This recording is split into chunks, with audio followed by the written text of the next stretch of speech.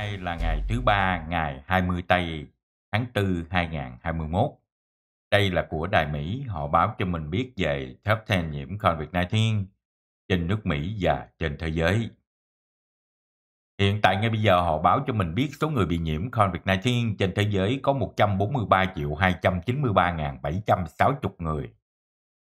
Số người chết về COVID-19 trên thế giới hiện tại ngày hôm nay có 3.050.549 người. Recover là hết bệnh nha, không phải ai nhiễm bệnh đều chết hết, có người hết bệnh hoàn toàn.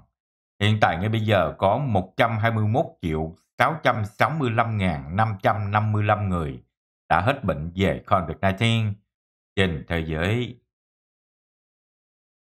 Còn đây là của đài, họ báo cho mình biết về top 10 nhiễm COVID-19 trên thế giới ngày hôm nay. Hiện tại ngay bây giờ USA đang đứng đầu về top 10 nhiễm COVID-19 trên thế giới.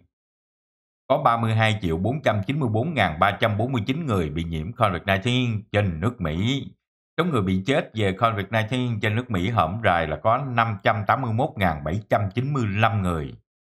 Trong vòng 12 tiếng đồng hồ vừa qua, tăng thêm 19.306 người bị nhiễm và 253 người chết. India, Ấn Độ ngày hôm nay cũng trở thành là top 10 nhiễm COVID-19 trên thế giới. Có 15.609.004 người bị nhiễm COVID-19 bên Ấn Độ. Số người chết bên đó hõm rày là có 182.570 người. Trong vòng 12 tiếng đồng hồ vừa qua, Ấn Độ tăng thêm 294.290 người bị nhiễm và 2.020 người bị chết. Russia ngày hôm nay cũng trở thành là top 10 nhiễm COVID-19 trên thế giới, nước Nga đó. Có 4.718.854 người bị nhiễm COVID-19 bên Nga. Số người chết bên đó hõm rày là có 106.307 người.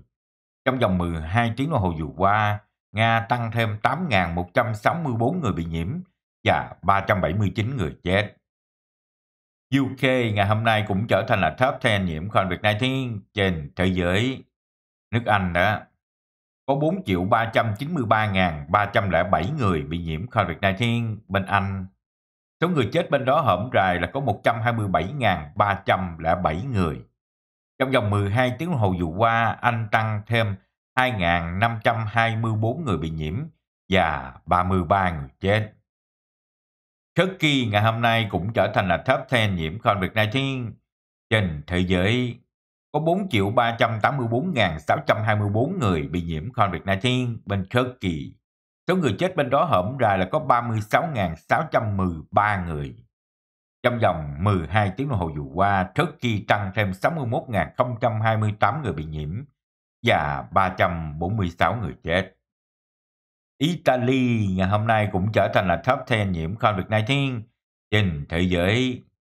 Có 3.891.063 người bị nhiễm COVID-19 bên Ý. Số người chết bên đó hõm rày là có 117.633 người. Trong vòng 12 tiếng đồng hồ vừa qua, Ý tăng thêm 12.074 người bị nhiễm và 390 người chết. Spain ngày hôm nay cũng trở thành là top 10 nhiễm COVID-19 trên thế giới. Có 3.435.840 người bị nhiễm COVID-19 bên Spain. Số người chết bên đó hõm rày là có 77.216 người. Trong vòng 12 tiếng đồng hồ vừa qua, tăng thêm 7.486 người bị nhiễm và 114 người chết. Germany, bên Đức ngày hôm nay cũng trở thành là top 10 nhiễm COVID-19 trên thế giới. Có 3.177.576 người bị nhiễm COVID-19 bên Đức. Số người chết bên đó hõm rày là có 81.017 người.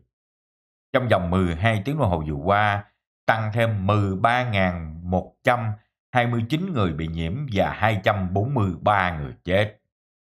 Poland ngày hôm nay cũng trở thành là top 10 nhiễm COVID-19 trên thế giới. Có 2.704.571 người bị nhiễm COVID-19 bên Poland.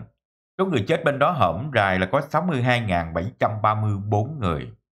Trong vòng 12 tiếng đồng hồ vừa qua, tăng thêm 9.246 người bị nhiễm và 601 người chết. Mexico, Mỹ Tây Cơ ngày hôm nay cũng trở thành là top 10 nhiễm COVID-19 trên thế giới. Có 2.306.910 người bị nhiễm COVID-19 bên Mexico. Số người chết bên đó hổm rày là có 212.466 người. Trong vòng 12 tiếng đồng hồ vừa qua, tăng thêm 1.308 người bị nhiễm và 127 người chết. Iran ngày hôm nay cũng trở thành là top 10 nhiễm COVID-19 trên thế giới.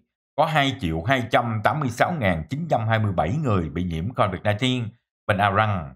Số người chết bên đó hổm rày là có 67.525 người. Trong vòng 12 tiếng đồng hồ vừa qua, Iran tăng thêm 25.492 người bị nhiễm và 395 người chết. Đó là của đài, họ báo cho mình biết về top 10 nhiễm COVID-19 trên thế giới.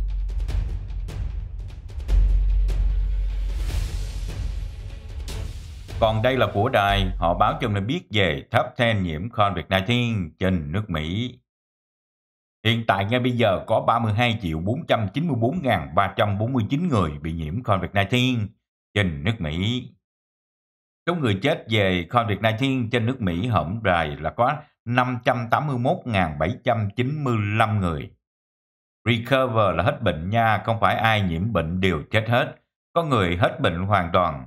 Hiện tại ngay bây giờ có 25.054.184 người đã hết bệnh về COVID-19 trên nước Mỹ. Còn đây là họ báo cho mình biết về top 10 nhiễm COVID-19 trên nước Mỹ ngày hôm nay. Hiện tại ngay bây giờ Florida trở thành là top 10 nhiễm COVID-19 trên nước Mỹ.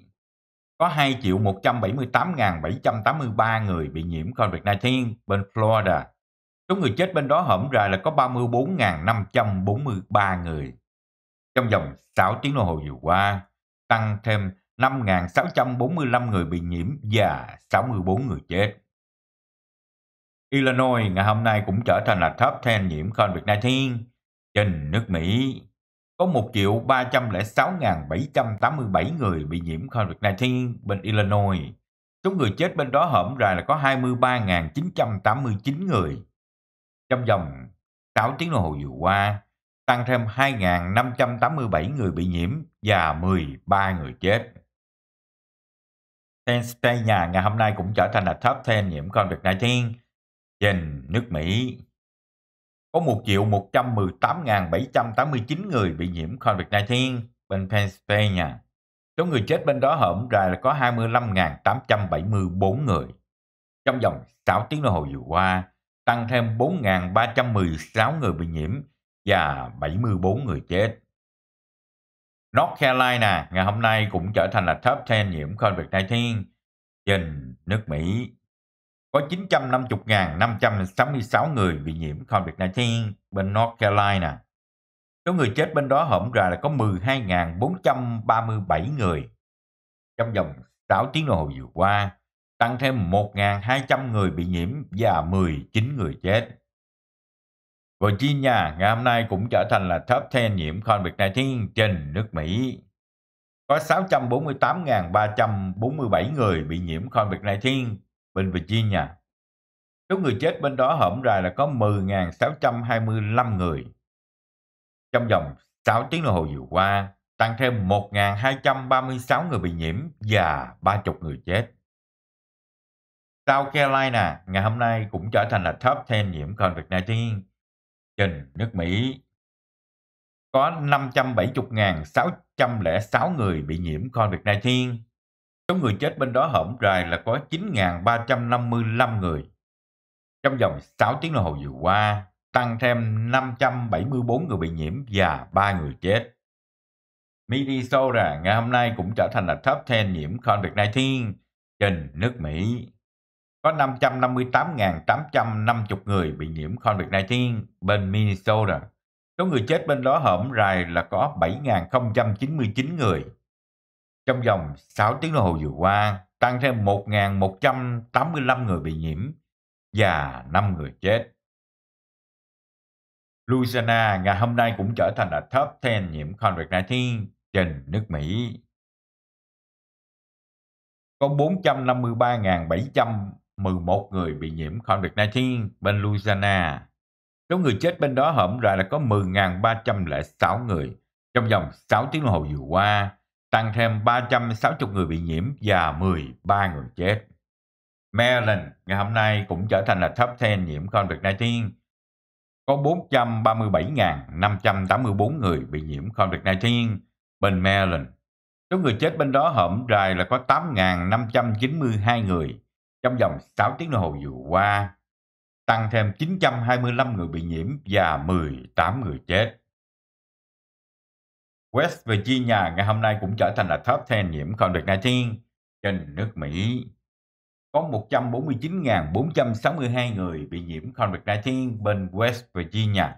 Số người chết bên đó hổm rày là có 27.999 người trong vòng 6 tiếng đồng hồ vừa qua, tăng thêm 315 người bị nhiễm và 4 người chết.